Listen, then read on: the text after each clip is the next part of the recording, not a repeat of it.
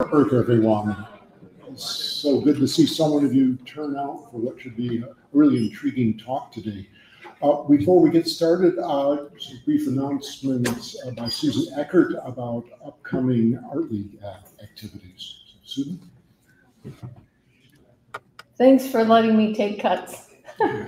Art League, Kalamazoo Art League is a membership organization. Any Kalamazoo Institute of Arts member is eligible to join, and our programs are open to the public.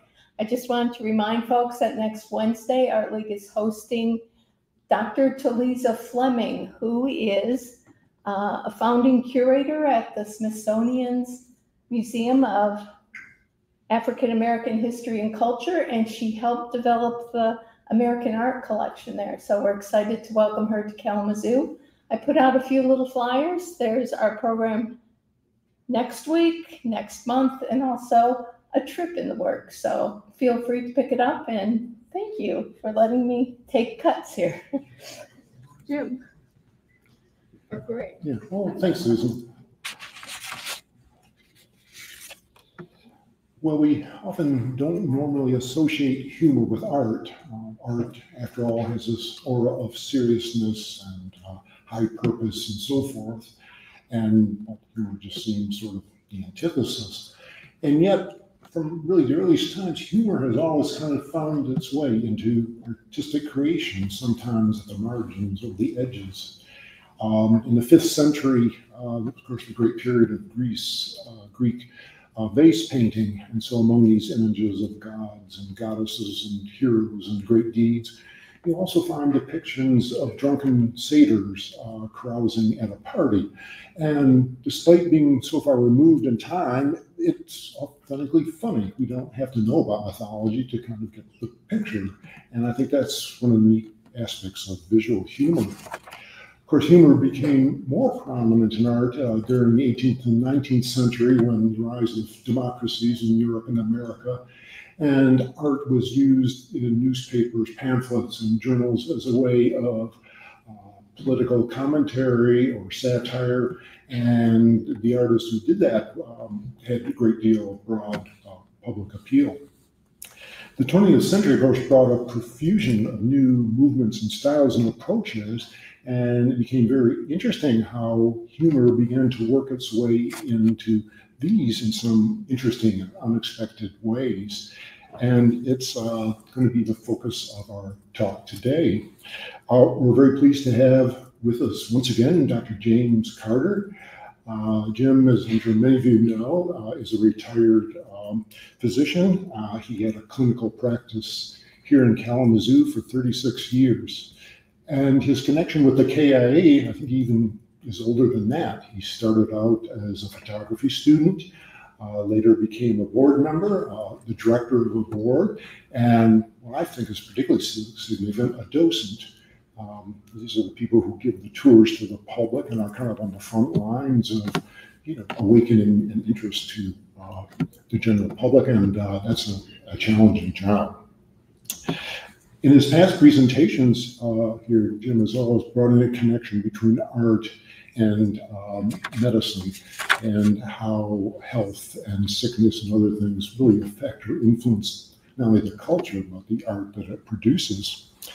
And so we've had some intriguing talks on the bubonic plague. It's nice that we're kind of progressing now to humor, which again has a therapeutic aspect, and which you see, and I think makes an intriguing sort of continuation of his talks. So please welcome Jim Carter.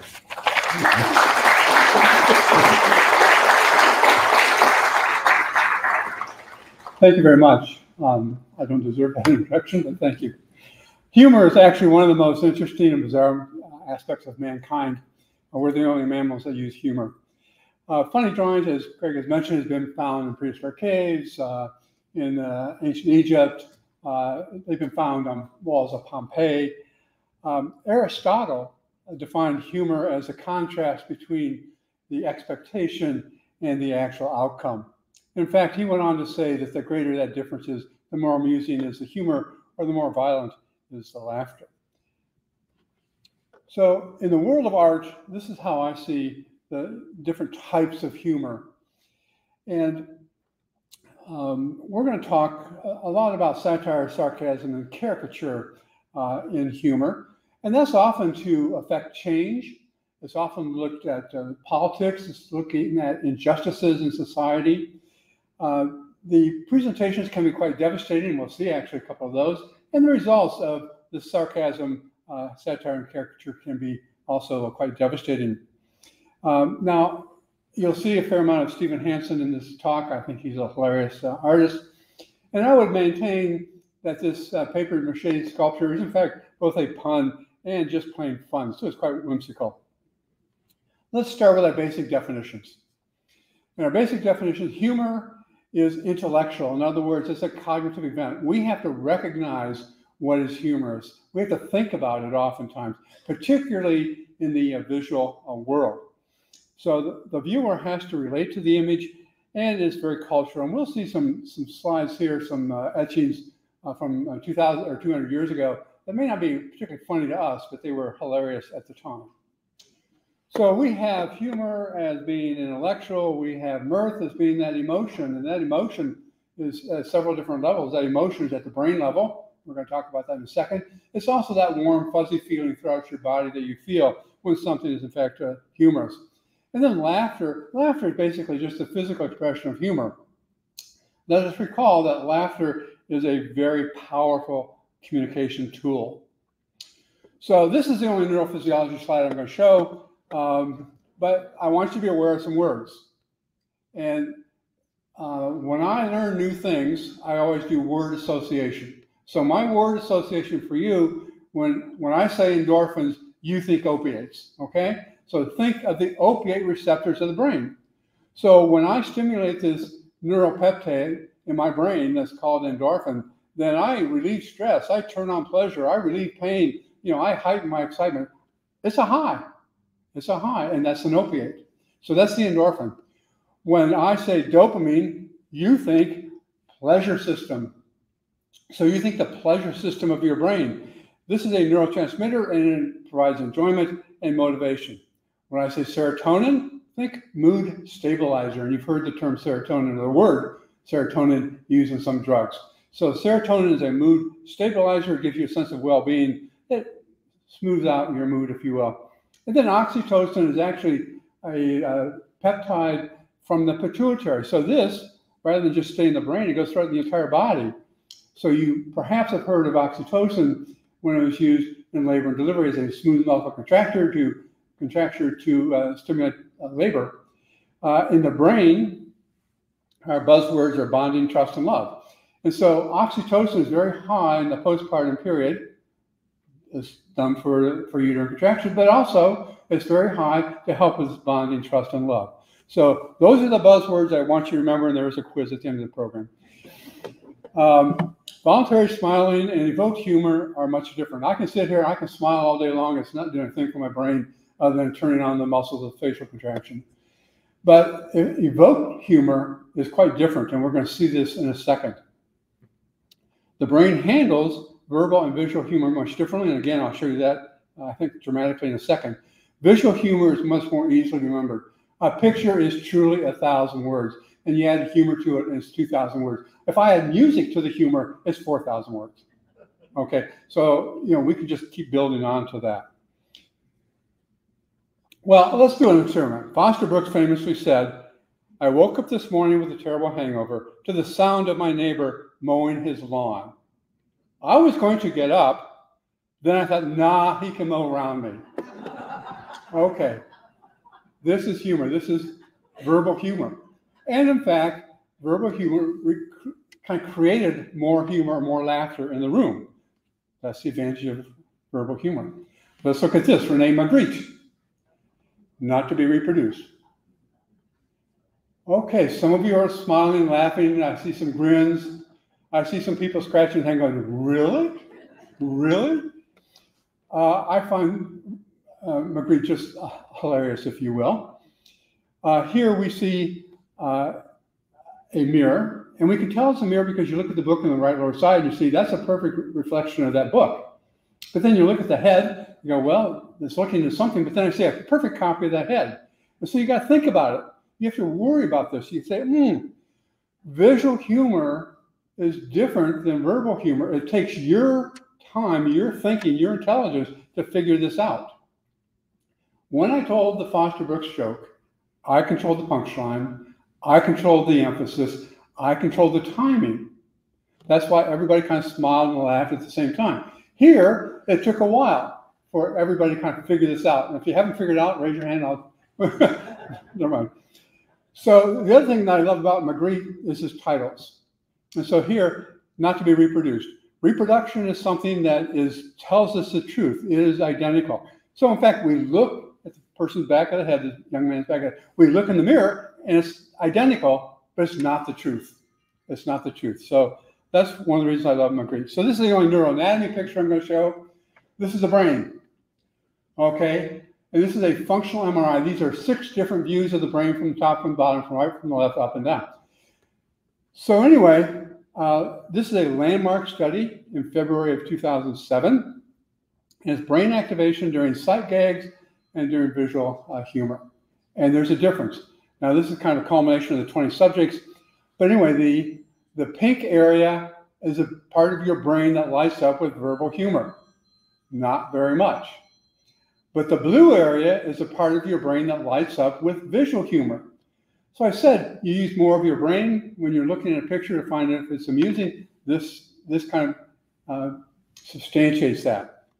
So verbal humor, much more part of your brain is active. Part of it is because of thinking, but part of it is also some of your memory that goes into this. So the origins of humor, humor binds us together. It binds us together as a family. It binds us together as a region, as a nation, and as a society. So humor is extremely important. Why is it important? Because those people that use humor in society are better problem solvers. They're much more creative, if you will. They have a better and improved social interaction, and it's typically positive social interaction. If you use humor, you can deal with aggression more easily. And the people that use humor are those people that make lemonade from lemons. In other words, they find benefits in adversity.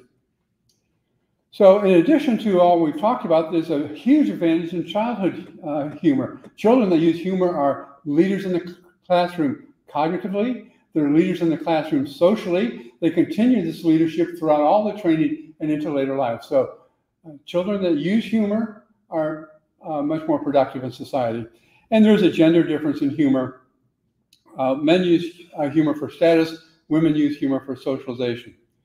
What I want to do now is kind of go through a survey, and Greg mentioned this, that we've seen humor throughout all of society. I want to just kind of highlight some of the visual humor that we've seen and talk about particularly the golden age of humor in the 18th and 19th century. So as mentioned, there's not a lot of 2D humor in the ancient world. I'm showing you a mosaic on your left. And here we see the clown face. And on the right is an incense burner. We see the same clown, if you will, the same clown face. Again, not a lot of visual humor in the old days in the Rome and Greek, but a lot of humor, particularly in the theater. And in the theater, they use masks to identify the players. So the comedic mask, if you will, was a comedy player. He was a funny guy. And I say guy because all the actors were men back in the old days. So there was some humor. There was humor on some of the faces, particularly some of the Greek faces, but not a lot. Most of art at that time was deification of the gods or Roman generals or emperors or what have you. But there wasn't a genre, a middle class. There's no middle class. And it's really, when you have a middle class, we start seeing this art that becomes much more humorous. It's for the middle class people. So carrying on from ancient Rome and Greece, we go to Mesoamerica. The Rimaharda culture was a culture that flourished on Mexico's Veracruz coast for about 1,000 years, from 800 BCE, or from 100 BCE to 900 the Common Era. So this is a pre-Columbian statue, if you will. Ceramic is hollow. And here the person has got a rattle in his left hand. He's waving with his right hand. He's got this huge grin on his face. almost an ear-to-ear grin, almost a, kind of a bizarre grin, almost like he's under a hallucinogenic spell, which he probably was, because this represents a dancer. So, but we do see comedy in pre-Columbian times. Now, Greg mentioned that on manuscripts in particular, in the Middle Ages, in medieval times, most of us tend to think of very somber times. In fact, I think it was an extremely somber time.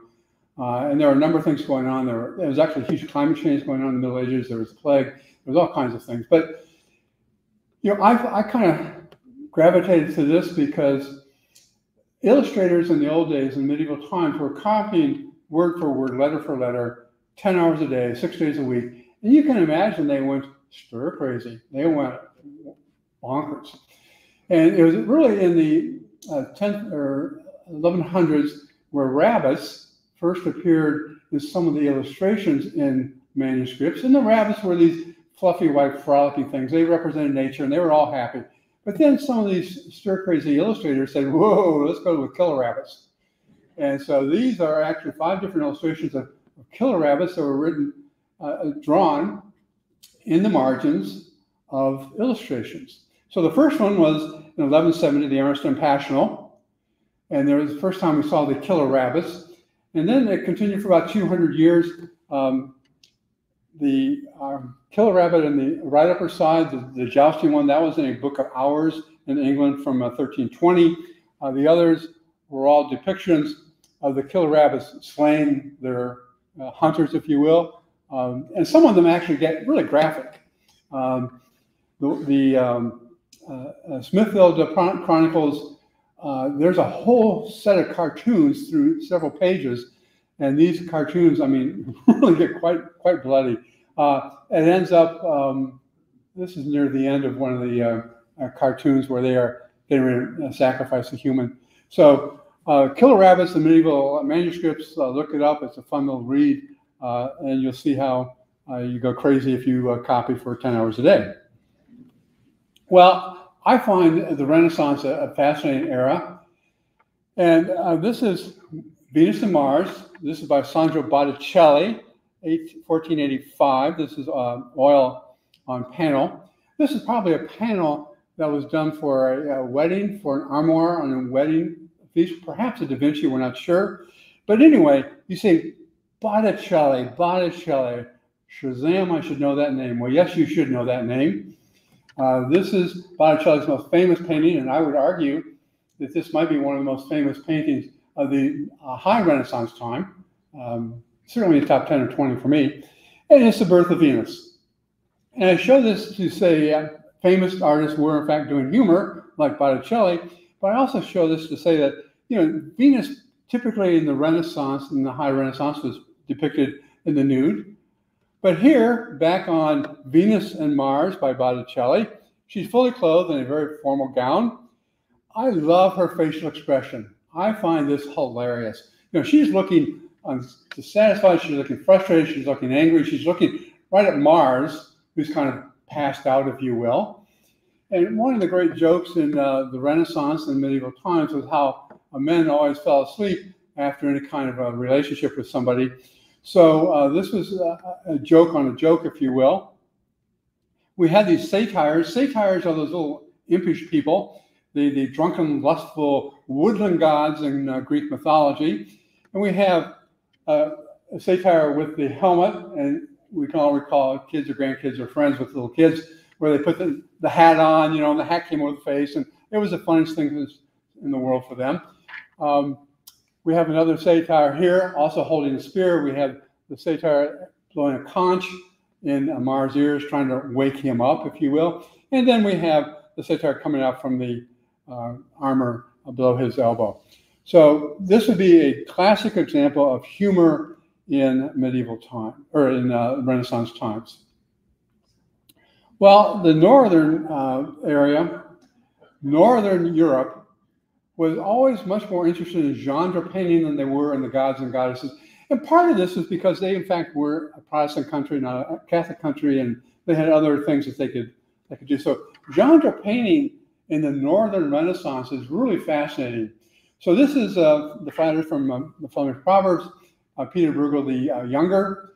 Peter Bruegel the Younger and his father, the Elder, figure that out, both were known for their moralizing undertones. They presented sharp, provocative, witty humor, if you will. Now, to really understand this painting, this oil on panel, you have to be able to read Flemish and read the words around it. I'll translate that for you. The inscription around the frame says, "Because so much money passes through my purse, I am always surrounded by flatterers." In other words, I'm always surrounded by the suck-ups, if you will. So this is a fairly classic Northern European humor of the 16th century. Now, Greg mentioned that when you start looking at humor in art, particularly humor starting from medieval times, but through the Renaissance and late Renaissance, you see a lot of drunkenness. I think if I lived back then, I'd probably be drunk too. This is entitled Jonker Romp and His Sweetheart. And I really love it. Frans Hals was a Dutch Golden Age painter. He was known for his genre works. He was also known for his portraits. He's a really skilled painter. I love the facial expressions he gets. But anyway, we are drawn to the sweetheart first. And I'm drawn to her because she's got that white collar. She's got white on her sleeve. So instantly your eyes go to the right. Then you look at her face and you see these rosy cheeks. You see this very happy smile. Then you see she's all over Jonker. I mean, she's got her hands everywhere just about.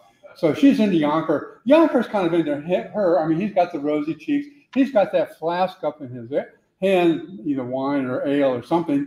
And I suspect, I look at this and I think they've had more than one fermented libation by this point. They're pretty happy people. So, the joke, I think, is just looking at their facial expressions. Jonker's a pretty relaxed guy. Not only is he being mauled by his girlfriend, but he's petting his dog in the left floor. If you look down here, I mean, he's got the dogs. He's got everything he wants. He's got a dog and a woman. What more is there in life?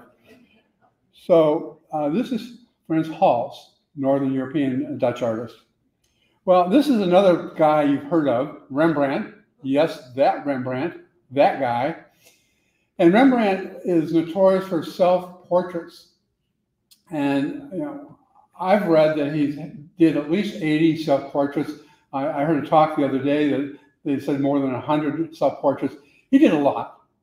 He really enjoyed doing self-portraits, but it was also cheaper. He didn't pay a model.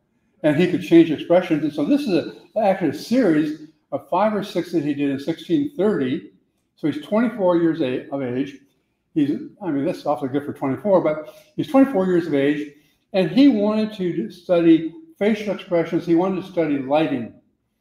So he did a series of 5 or 6 etchings, self-portraits. And here, we're actually looking up into him. So that kind of heightens the amazement, heightens the amusement, heightens the puzzling aspect of his facial expression. So self-portraits were extremely important. The Sleeping Congregation, William Hogarth, Craig alluded to some of the very famous satirists, famous characterists. And now we're over in England, so we've crossed the channel. William Hogarth, we'll see a little bit more of his later, but this is one of his oil on canvas. He was really a good artist, by the way, and he was a very productive artist. I identify with the preacher. I've done talks here, and I've looked in the audience, and I've seen all the nods. Okay, so I identify with that. I also identify with these people, okay, nodding during the service. In fact, that just happened Sunday. But I draw your attention to this woman. Her head's getting ready to slide down this banister. This person here is leaning forward, and I'm afraid this person is going to go right into the deck. Here's a deacon probably, and the deacon can't even keep it together. And if you can see every person in the congregation, every person's eyes are closed. So this is a classic William Hogarth satire on religion. Now, Hogarth was really famous for his modern moral subjects. That's a series of 3 different types of series, if you will. The first one I want to mention is called The Harlot's Progress. And some of you that have really good memories will recall that the 6 panels of the Harlot's Progress were in the KIA about 6 years ago for a print show. And they were actually right on the back wall. I remember looking at them going, whoa, this is biting. Whoa, this is tough. So he did the Harlot's Progress, showing the degradation of being a harlot, if you will. His second most famous one was called A Rake's Progress. And A Rake's Progress, the rake was a young man who inherited money, and he painted how the rake squandered the inheritance. And the third was Marriage a la Mode, which really slammed the institution of marriage. So Hogarth was one of the biggies, perhaps one of the most influential of the artists for the next 3 centuries. I've heard mentioned that really the golden age of satire began in the 18th century and really has continued, but 18th and 19th century are really important for satire, for caricature, and for sarcasm. So I show the lithograph press. And lithography was lithography came into being in the late 18th century. Lithography is very basic. Oil and water don't mix. So you use a grease pencil on a clear slab. That'll hold the ink and won't hold, and the ink will not stay on the slab, so you can print. Now, what we've talked about to date has been etchings or engravings or an intaglio process. And remember, when you're doing printing for intaglio, you got to push that ink into those grooves, right? You're going to wipe unused ink off, then you slam it on the paper and use a press.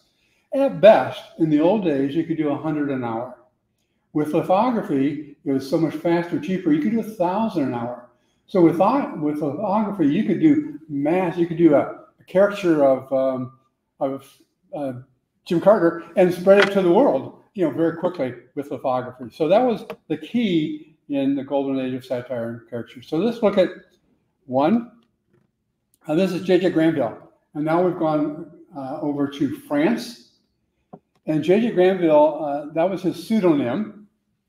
And if you look at his work, you can understand why he used a pseudonym. His real name was Jean-Ignaz Gerard. And he used lithography very early on. This is a hand-colored lithograph. So what they would do is they would print the lithograph and pass it to the next room where young ladies, young women, did all the hand painting, if you will. So J.J. Granville's most famous work is called Metamorphosis of the Day.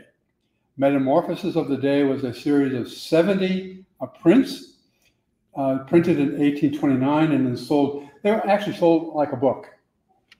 And so here we have Metamorphosis of the Day. They use human bodies, they use animal faces, and clearly he's making fun of Parisian society, of the French bourgeois, if you will. So this is a really good example of satire. Here's another example of a satire and a caricature. This is a symphony from Vanity Fair. Vanity Fair was a weekly magazine, British. So we cross the channel again. We're going to go back and forth. So we cross the channel again. Vanity Fair was from 1868 to 1914, right before World War I. And Vanity Fair was notorious for their caricatures. And this is a caricature by Sir Leslie Ward. He never used that name. He also used a pseudonym called Spy. So if you look up Spy on the internet, Spy caricatures, you'll see Sir Leslie Ward. So this was published in 1878. This is a caricature of James Whistler.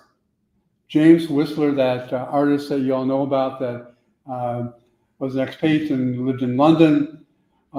Whistler saw this. He kind of went ballistic, if you will, and said, "This is not me. This is horrible. I hate this. It makes me look arrogant. It makes me look like a dandy. It makes me look pretentious." Well, whoa, this is not good.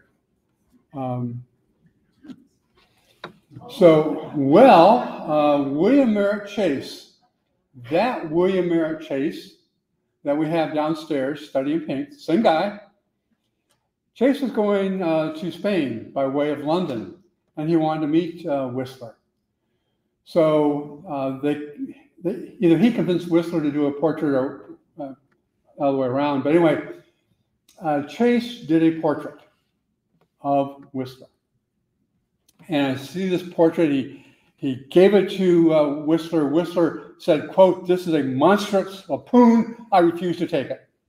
You know, so it does a portrait of you and you refuse to take it. That's pretty arrogant. But anyway, I look at the two and I'm going, wow, that portrait of Chase sure does make Whistler look like a dandy. Sure makes him look arrogant. Sure makes him look pretentious.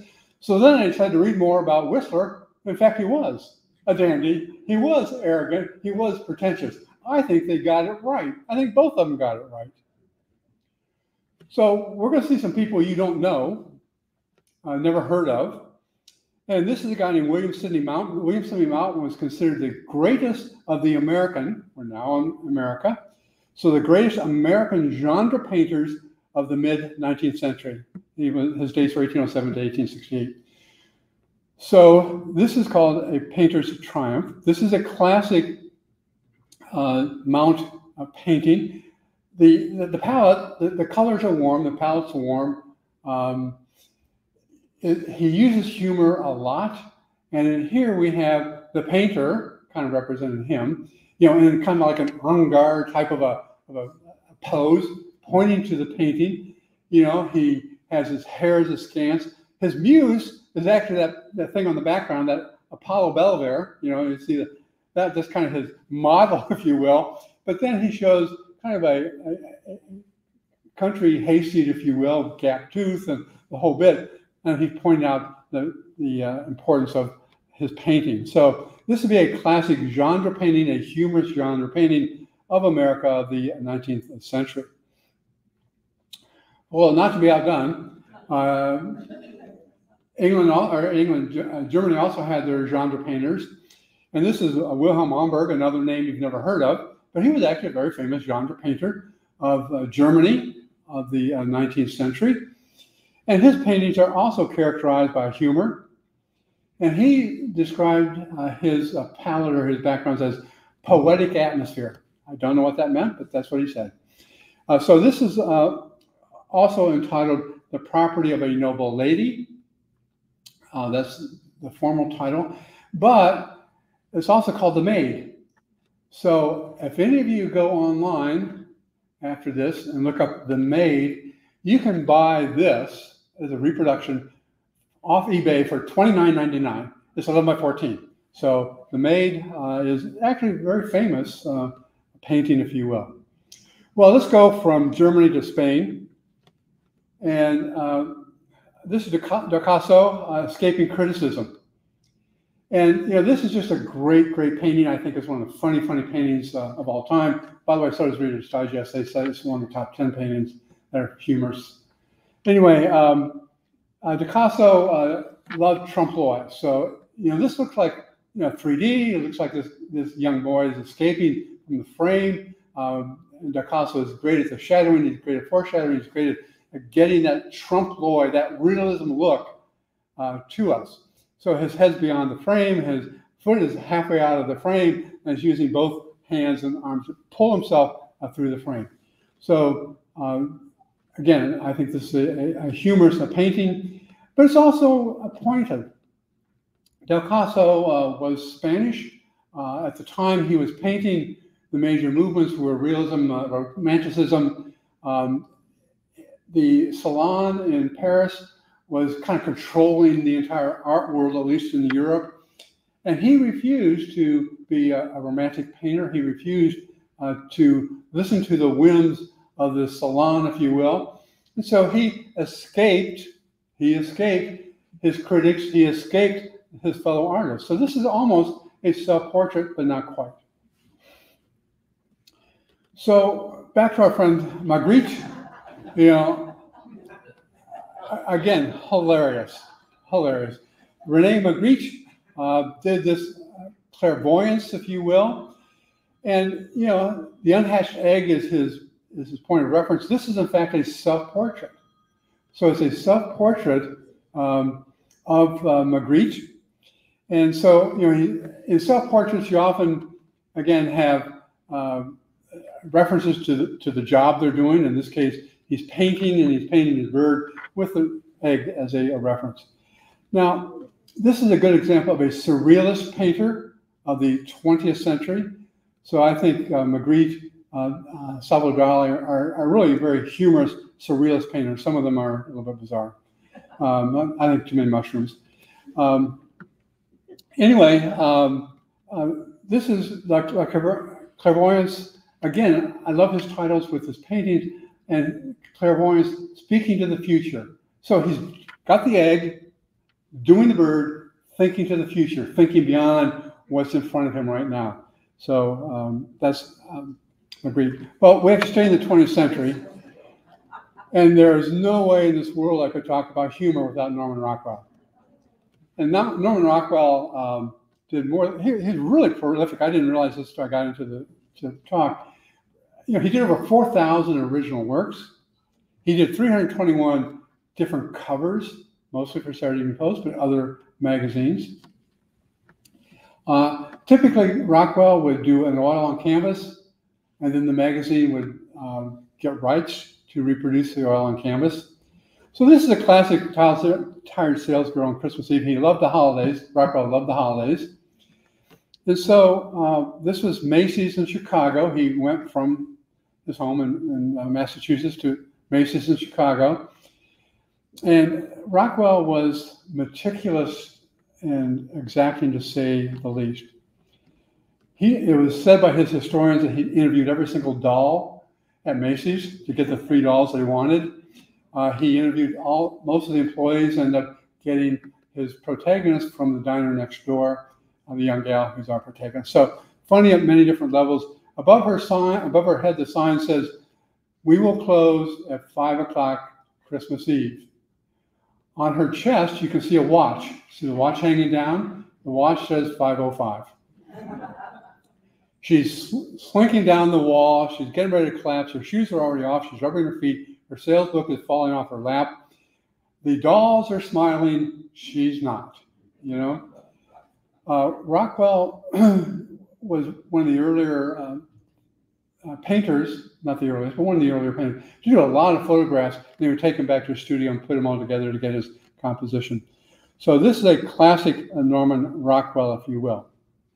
Now this is an art collection. I find this hilarious. Robert Arneson. Arneson is an artist. He was actually known for his ceramics. Now, if I say funk art movement, most of you will raise your hand and say, "Oh, San Francisco." Yeah, you're all right, San Francisco. He was one of the leaders of the funk art movement that really rebelled against common artistic technique, if you will. They made fun of everything. They made fun of everybody, and they made fun of themselves. So this is a self-portrait of Robert Arneson. And, you know, I look at this, I originally thought he just put his face on a copy machine and, you know, how we used to do that in the old days.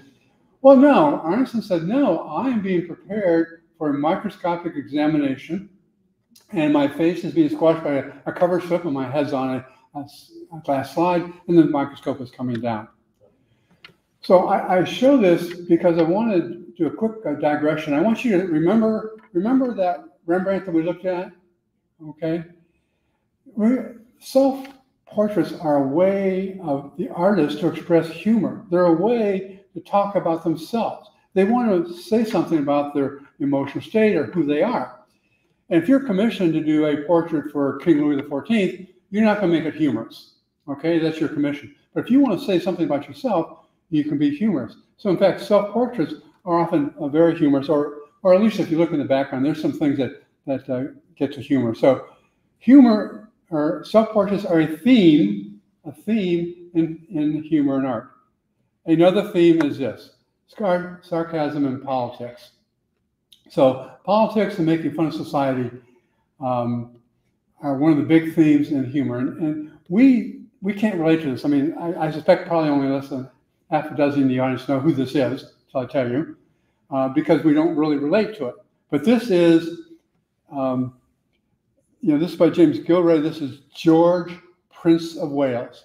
This is the future king, and this is a caricature by James Gilray. Now, he used his real name. I don't know why he used his real name, but he used his real name. And this is a caricature, a political satire. He was not a fan, obviously, of George, Prince of Wales. But Gilray was considered one of the great English caricaturists and satire artists. So here we have George being, kind of laying back, being lacking gentility is what was described. He lacked gentility. He was very much into self-indulgence. The fork in his left hand is picking meat out of his teeth, but underneath his left elbow is a chamber pot that's overflowing, and on top of the chamber pot there are paid bills.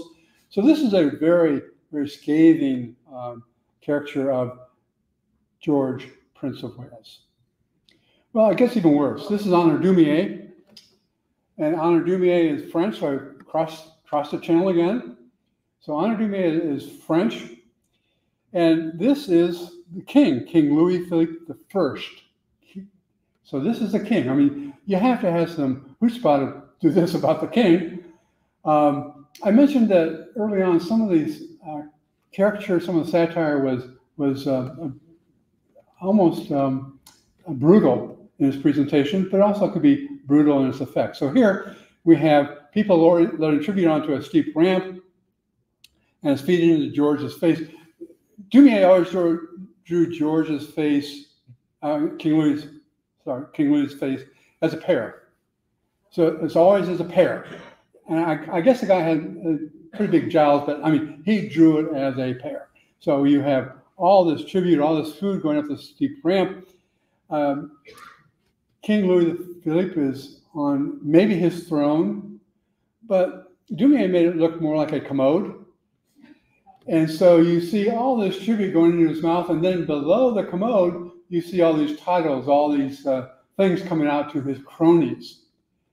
Now, devastating presentation, but devastating effect. The devastating effect is that Dumier was charged with sedition. Dumier spent 6 months in jail. The stone that this was drawn on, a lithographed stone, was demolished into 1,000 pieces. And the magazine that published this was forced out of business within a year. So devastation, devastation. But this is something that some of you may remember this. I actually did remember this. This is LBJ. And David Levine was considered one of the greatest caricatures of the first half of the 20th century in America. So now we're back in America. And this is the way he always drew LBJ, with the big nose, the big ears, the sad eyes, and the prominent forehead. He always drew LBJ this way. LBJ had a cholecystectomy. He had gallbladder surgery. He had gallbladder surgery while he was in office. And LBJ was kind of a crude, rude guy to begin with. But after his gallbladder surgery, a week after his gallbladder surgery, the White House photographers were around. He pulls up his shirt. And in the old days, gallbladder surgery was from the medial portion of the right quadrant to the inferior portion of the right quadrant. It was 18 inches or more scar. And in the old days, it was a muscle cutting scar. In other words, you cut through the muscles to get the gallbladder. So it was very painful, very uncomfortable. But LBJ rips open the shirt, points to the scar. So David Levine said, "Oh, gotta play on this one." So he took the scar and made it look like the country of Vietnam. The country of Vietnam. So, Vietnam was Johnson's greatest failure, without a doubt. David Levine shows him pointing to pain on top of pain, if you will. So this is a more recent example of caricature and satire. So let's go back and look at other themes. And this is probably the most common of all themes in humor and art. This is Unequal Lovers. This is by an engraver named Master E.S. In fact, I can't say that his name was, because we don't know who it was. Art historians got a bunch of prints, and they start grouping the prints, say, all these prints look alike, all these prints look alike, let's name them, let's give an artist name to them, even though we don't know who the artist is. So Master E.S. is not a real person, but this is a classic example from the 15th century, it goes back even to the 14th century, of unequal lovers. So here you have the lecherous old man with his eyes kind of staring at the nubile young lady. She's kind of looking askance at him. On the table, His arm is surrounding his bag of gold or bag of coins. She is reaching for it. His hand is kind of pulling it away, but his left hand is coming around behind, and she's pushing that away. So, it's just a classic unequal lover story, if you will. So this is going north. This is in Holland. This is an ill-matched couple by Lucas Chronic from 1530. And this is the Odon panel. And again, you see the lecherous man. You see the lecherous man with his right hand, probably giving coin to the young lady in his left hand. But in his left hand, he's holding that bag of gold, and there's gold on the table. Now, what is really hard to see, right there where her hand is, can you see a scale? See the scale? So this is really a business transaction for her, isn't it? So this is a scale, and we see gold on the table, but we also see some gold on the scale itself. So, a really good example of unequal lovers, the old man, but the real story is in the background. I love this background. In the background, we see a rifle, we see powder horn, we see antlers, so clearly the hunt, right? Who's hunting whom? And then we see these dead birds. And this is where culturally we don't have a chance on this one, but culturally back in the 15th and 16th century in Northern Europe, dead birds were called Vogel, V-O-G-E-L, and Vogel also implied dirty old men. So dirty old men, this guy, with all these dirty old men's signification in the background. So maybe, the spirit was willing, but the flesh wasn't, a type of a thing. So let's carry on with unequal lovers. This is, again, J.J. Granville from Metamorphosis of the Day. Sir, may I offer you my respects to my daughter. So we have, again, J.J. Granville used human bodies with animal heads, animal faces, if you will. And so here we have the fish offering his daughter, which looks to me like a pigeon, if you will, to the military guy, to the aristocracy, to the guy who's got more medals than he's got chests, right? He's got medals going down the gold trim on his pants. So, unequal lovers. But this is really biting. This is really cool because look at this. This is a vulture. This is a bird of prey. And what do birds of prey prey on? But fish and unpreyed birds. So it's kind of biting at a couple different levels and humorous at one level. Well, we have to go to the 20th century. We have to go to the late 20th century for this. Again, Stephen Hansen, love it, love it, love it. This is a play on no visible means of support. This is visible means of support, right?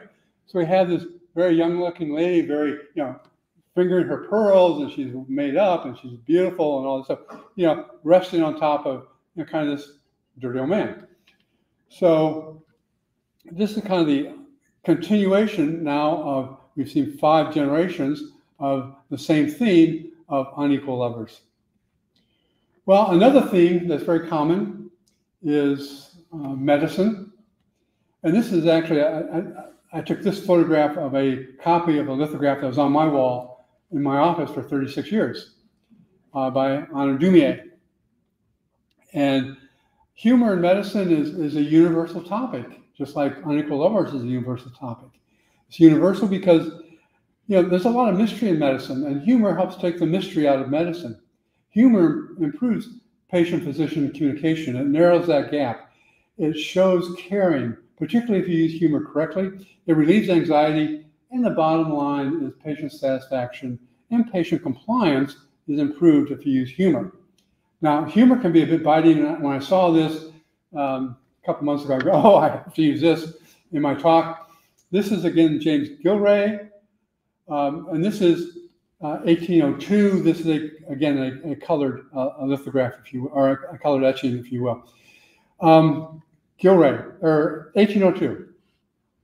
Those of you that are really good history people in the audience will remember 1796. 1796 is when Jenner first vaccinated somebody with cowpox.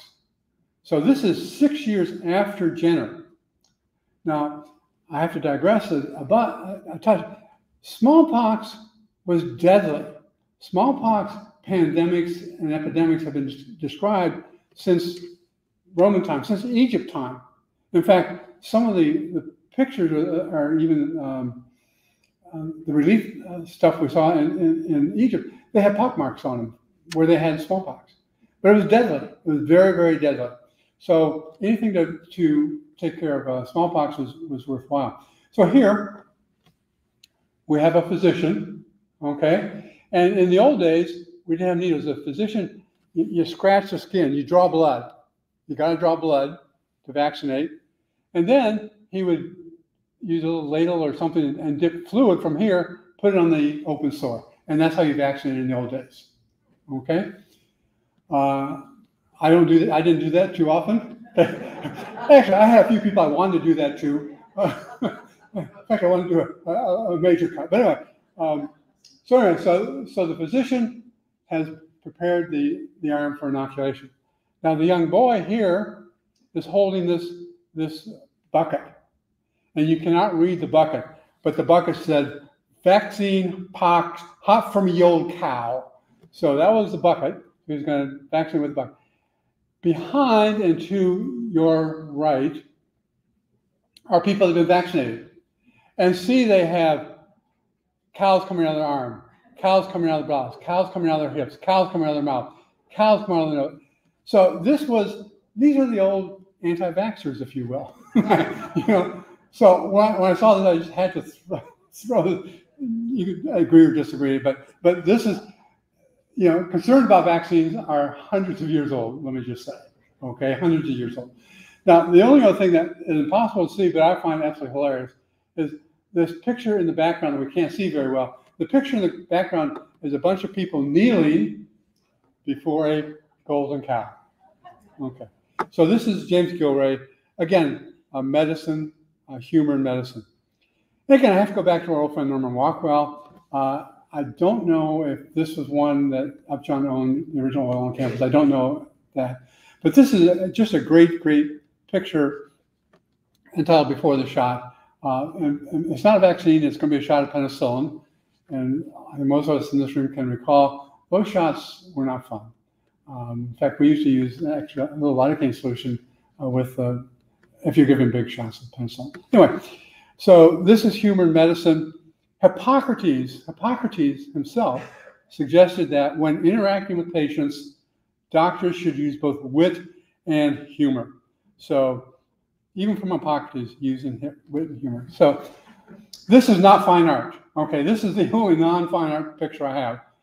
And this is about stress. And stress, a simple definition of stress, is a feeling that you're facing demands that exceed your ability to cope. So it exceeds your ability to cope. In other words, you can't deal with it. So there's individual differences. All of us have different levels of stress. So I'm going to give an experiment for this group. This group has to go. You're not invited. You have to go on a roller coaster with me. Everybody in this room. Okay. So some of you in this room are going to jump on the first two cars. Okay. Most of you are going to get in the middle cars. I'm going to be in the last car. Okay. So those of you in the front two cars, you're waving your arms, and this is the greatest thing since chocolate milk. Okay. Those of you in the middle car are saying, yeah, this is fun. I can do this again. Somebody pays me, I'll come back. I'm in the back, and I am cursing the person that made me do this. And I will never do this again as long as I live. The point is, it's the same stressor. It's the same stressor, but different responses. Okay, so what's stress to you may not be stress to me. Okay, there's good stress. And by and large, good stress is a protective mechanism. Good stress, we get this message in our brain, the amygdala, this little stress deep in the brain, take the top of my ears and go through my eyes, and it's right there. It is our stress part of the brain. And it sends a message to the hypothalamus. Hypothalamus sends a message to the pituitary. Pituitary releases these hormones, puts things in the bloodstream very, very fast. And these things in the bloodstream go to the adrenal glands, and the adrenal glands kick out epinephrine and norepinephrine. Why epinephrine and norepinephrine? Because We want our blood pressure to go up if we're going to fight or flee. We want our pulse rate to go up if we're going to fight or flee. We want more oxygen in our blood if we're going to fight or flee. We want more energy, so cortisol is also released. We need that sugar. Okay, so stress, good stress, is protective for us. It helps us. Bad stress, my buzzword, is slow-acting poison. Chronic stress is deadly. I can prove to you anyway, anyhow, that chronic stress shortens your lifetime. I can prove to you anyway, anyhow, that you have an increased risk of stroke, heart attack, arrhythmias from chronic stress. I can prove to you that chronic stress affects just about every single organ in your body. So chronic stress is deadly. So why do we even care? Why are we pointing this out? Because humor, happiness, is a way to deal with chronic stress. So the physiologic effects of humor, what we knock down was catecholamines. We knock down all the things that are raising our heart rate. We knock down all the things that raise our blood pressure. We even out, if you will. At the neuroendocrine level, remember, very first thing we talked about in the lecture was those buzzwords, right? And the quiz was endorphins, opiates, right? Dopamine, pleasure system. So it stimulates these things in the brain that are good for us, but it knocks down all the bad things in the bloodstream for us. So humor is good. Well, what else about humor? Well, humor improves your immune response. In other words, it helps you fight infection. Humor gives you a positive attitude. It makes you focus away from anger, away from guilt, away from frustration, away from negativity. It increases your pain tolerance. If you have humor, you can withstand pain much better. So it improves your pain tolerance. It changes your perspective from looking inward to looking outward. And the social benefits that benefit those people that use humor live longer. That's just all the studies pretty much say that. Well, we've talked about 2D humor. There's a lot of 3D humor. I've shown you a lot of humor with Steve Hansen. Those are all 3D paper maches, but it's also in the bronze world. This is Kurt Newman. I find him a very fun guy. The legacy of Kurt Newman is going to be creativity, intelligence, and humor. He found a whimsical way of looking at the world. And so 3D humor also is great. There's humor in other venues, if you will. So this is street art. This is basically considered graffiti. This is by Banksy. Banksy is English, London, where most of his work was done. Now, no one really knows who Banksy is. Banksy did his last interview in 2003. He had a bag over his head. He said, "The cops are after me. You can't see who I am." There's probably several artists that work together as Banksy because they can put this up overnight. I mean, 3 or 4 hours, it goes from blank wall to this. So Banksy, I think, has a good sense of humor, but he also has a moral message. So sweeping it under the carpet is really the world's inaction with regard to poverty, with regard to climate change. Well, there's also a lot of street art in the United States. This is COVID, unknown artist in LA. And remember that ridiculous paper hoarding that went on. And remember, the shady guys, the smuggler's trench coat showing you, Rolex watches and all this kind of stuff. So this is a street art, but street art often, particularly during COVID, was beneficial. We're going to talk more about that in a second, but it kind of reminds us about safe behavior and reminds us about social distancing and so forth. The smuggler's trench coat, this is from our collection. This is from our collection from Steve Hansen. The smuggler's trench coat, the hey, buy this kind of thing, that's a modus of art that's been around forever. I just wanted to do a digression. Okay, carrying on with COVID. One of the new things was memes. So, this was, remember, when we shut down. So this is a meme of the Mona Lisa after 1 month, okay? Well, I think humor in the pandemic was really important. So pandemic humor is a coping mechanism. Humor in a pandemic, and Greg mentioned I talk about the Black Death, that's one of my favorite talks. They used humor to deal with the most horrible thing that the world has ever seen. We use humor during COVID. It's a way for us to handle fear, grief, anxiety, and loneliness. Humor keeps us honest. It helps us bridge the gap between the past, present, and future. It can look at reality, and it can look at reality and say, okay, well, this isn't too bad. Or it can look at reality and say, reality is ridiculous. Or it can look at reality and say, we need to change. We need to do something beyond. And it allows us to process without being overwhelmed. So pandemic humor, I think, is very important. And a lot of it was in the visual world. A lot of it is in memes now. This is my favorite meme.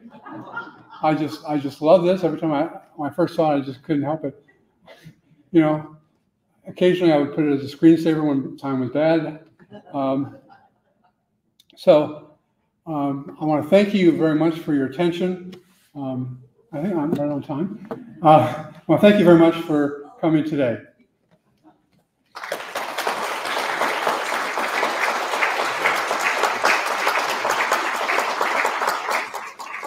Time for questions? I have time for a couple of questions. If some of you I want to answer or want to call on.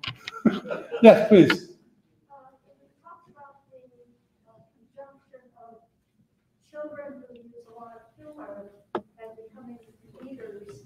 At what point are you drawing a line, if at all, between, say, ridicule that borders on bullying versus just kind of general humor? And those who become leaders, I'm thinking of kids who just make fun of their peers, turn their names into something silly, funny, but it's really mean. It's mean humor, doesn't serve a purpose. Okay, the point. Kids also become real leaders. And the answer is no. The comment, which is perfectly correct, is that humor is a double-edged sword, and both for children and adults, humor can be used in a malignant way, in a cutting way, and a dangerous way. Typically, the studies that I was quoting tend to look only at positive humor. Negative humor, as a form of bullying, they get figured out. And most of the studies I was looking at were in elementary school. That's the age group. And the bullies got identified fairly quickly, and they did not become leaders. They did not become, and they certainly had no increase in their cognitive capabilities. It's the positive humor that is beneficial. So your point's very well taken. Humor is a double-edged sword. And also, let me just add to that. As a physician, I was very, very careful about humor. Very careful because, what I thought might be humor. Let me give you an example. I never did this, but my example. Patient comes in my office and says, "Oh, Dr. Jim, I have ringing in my ears. What should I do?" My response, answer it. That is a very cutting response to somebody that has tinnitus. Okay? So while it's kind of funny, it's really not. So, in many areas, childhood, in medicine, it's got to be positive or just leave it alone. I try to be very sensitive to that. Thank you. Any other questions? Yes, please. Back towards the beginning, you talked about the killer rabbits. Yeah. That immediately made me think of Monty Python and the Holy Grail. You're correct. Oh my gosh, that is hilarious. That is so good. You're exactly correct. In fact, Monty Python made that whole movie after the killer rabbits. Yeah. So yes, Monty Python used that, and in fact, a lot of them were English. A lot of the killer rabbits were English. Yes, David. David Levine's caricature of LBJ. What did the nose represent? Oh, David, I'm not sure I can tell you what the nose represented. He had a big nose. I always thought it was like a ski slope or something. I always thought it was, going to ski down to, to escape or whatever. But I don't have a specific answer for that. It looked like a cigar to me, but I couldn't figure out why LBJ and a cigar went together. Yeah, I'm not even sure he was a smoker, but I always thought it was a ski slope and whatever ramifications that was. Scott? Oh, thank you. David, Scott thinks that it represented the Pinocchio, his line. And that makes sense. Thank you. Thank you. Any other comments? Thank you all very much.